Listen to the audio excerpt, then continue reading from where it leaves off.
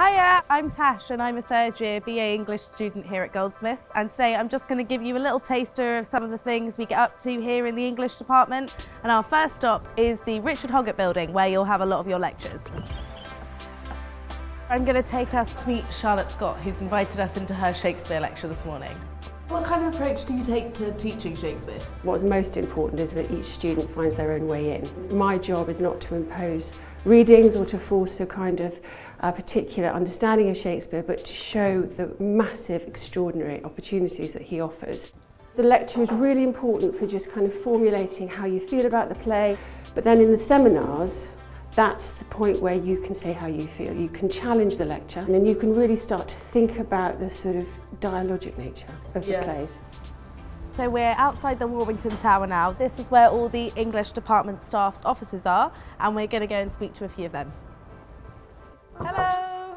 We met when you teach me modern American fiction. One of the things that I was brought to Goldsmiths to teach was African American literature. Nice. Okay. Something I love about teaching is bringing these authors to students' attention, to read the history and the sort of social and historical context around the books. At Goldsmiths we kind of read things maybe slightly differently that are out of the traditional white Western canon.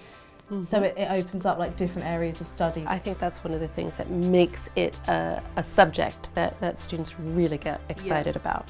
You're assigned a personal tutor in your first year and you stay with them through those 3 years. It is nice to have that initial point of contact with someone you know on a personal level. Yeah. One of the research centres we have here at Goldsmiths is the Centre for Caribbean and Diaspora Studies, run by Joan Anim-Addo.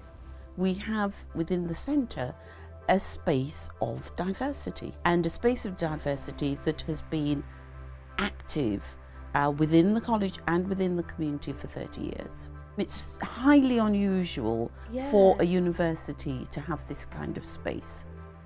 So what do? Over time it's changed, but because of my focus, we do a lot on Caribbean literature. But we have always worked in a very interdisciplinary way because of the way in which the centre was set up, when it was a very, very difficult time for Caribbean migrants. Obviously, being English students, you'll be spending a lot of time in the Goldsmiths library.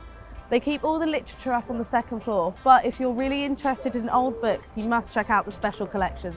You read so much about them and research articles about them on computers and on screens nowadays, so to see them with original illustrations, original bindings, is such a unique experience. So this is a deluxe edition of the prologue to The Wife of Bath, part of the Canterbury Tales. Look at that. Coming to Goldsmiths, you are part of the University of London, which means you automatically get access to Senate House Library in central London to study. The English department places a strong focus on cultivating a creative writing practice, and one of the ways they encourage this is through the Goldsmiths Prize.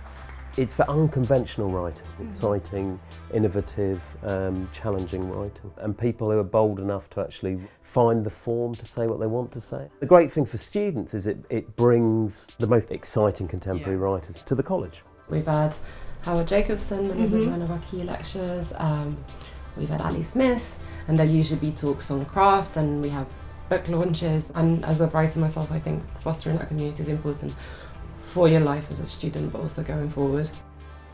So English Pen are about to have a meeting in here, we're just going to go check it out. What happens at English Pen? What's it about? So English Pen fights for freedom of speech.